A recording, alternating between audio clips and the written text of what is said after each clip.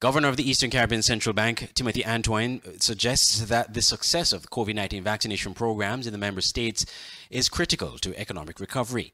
Speaking during ECCB's Digital Dialogues program Thursday, Mr. Antoine says countries like the United States could prevent its citizens from visiting countries that are not adequately vaccinated. I continue to make the point that while vaccines are ultimately it's of personal choice, in terms of economic recovery in this region, we have to be very clear. It is critical to our economic recovery. We're now seeing a situation where the US, for example, is putting out no travel advisories because of what they perceive as high-risk countries.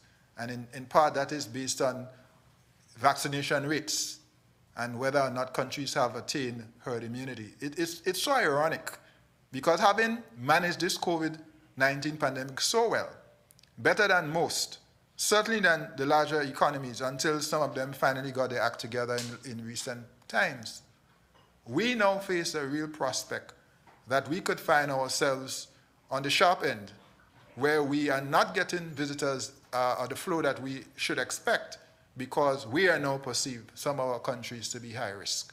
Because as we know, both the United States and the UK have really ramped up their vaccination programs, and they're now, well advanced. And they are now in the UK over 33 million, in the United States over 200 million people have at least received one dose. And so we have to be very careful about that. The ECCB governor said there is an irony he's noticed with vaccine hesitancy. So we have a situation in our region where some people are hesitant. They are watching the science, as they say. But some of these same people, I observe, are buying ultra-processed foods. I'll give a simple example, a bag of chips. They are not reading the label. They're not seeing whether it's trans fat, whether it's fructose, what is in the contents. They're eating it to their heart's content. And in those moments, I don't hear any discussion about science or about health.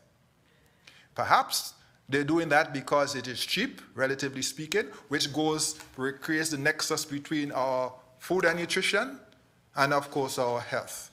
And that's a huge issue right there with macroeconomic implications. But there's an irony that I observe. People are cautious about vaccine, as is their right to be. I want to be clear. But at the same time, will, without thinking almost, consume these ultra-processed foods to their detriment. And if you don't believe me, just look at the Carrefour report, which shows that 4 in 5 deaths in our region, almost 4 in 5, 77%, are NCDs.